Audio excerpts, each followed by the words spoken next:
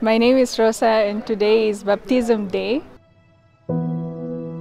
After the water, I feel lighter, I feel renewed, like bright spirited and all that good stuff. And I'm so joyful. Like there's just this intense or enormous sense of peace and joy.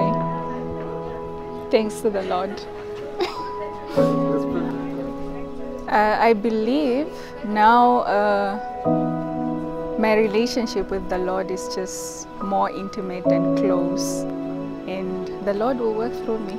I believe that. Okay, when I got here today,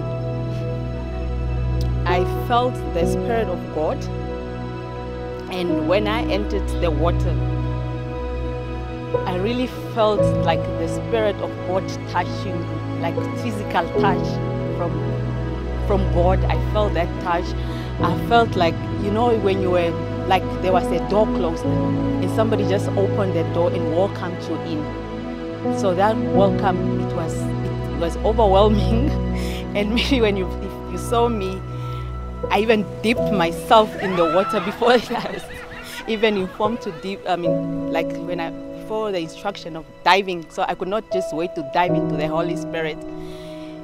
And the peace, I feel at peace.